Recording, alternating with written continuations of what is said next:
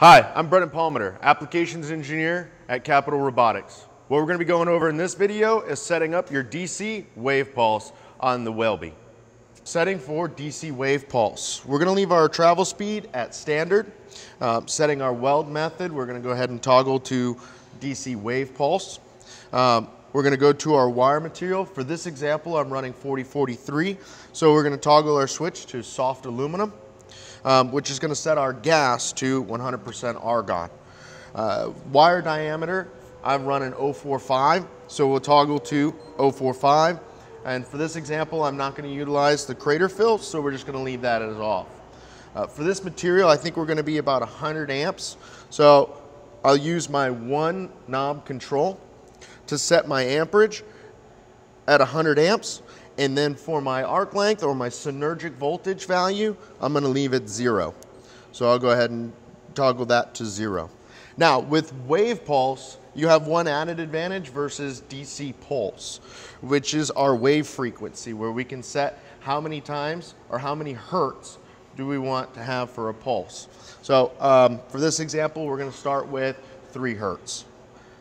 All right, so now we've set up our machine and we're ready to run some wave pulse. Check out this example.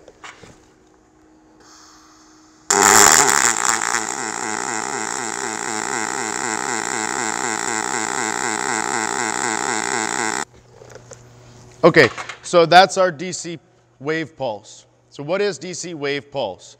DC wave pulse is a pulse with an underlying low frequency pulse that allows for 3 things. 1, a stack of dimes type of appearance, lower porosity in our welds, as well as a tighter grain structure.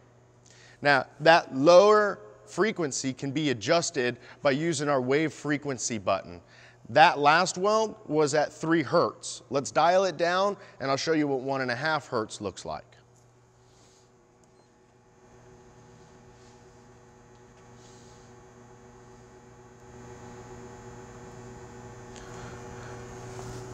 Okay.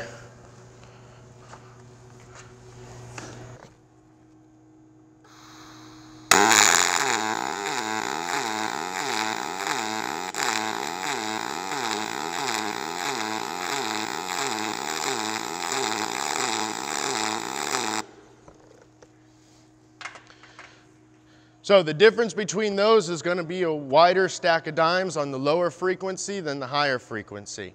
For more information, check out our YouTube channel, or you can go to www.capitalrobotics.com and get some more information. Thank you.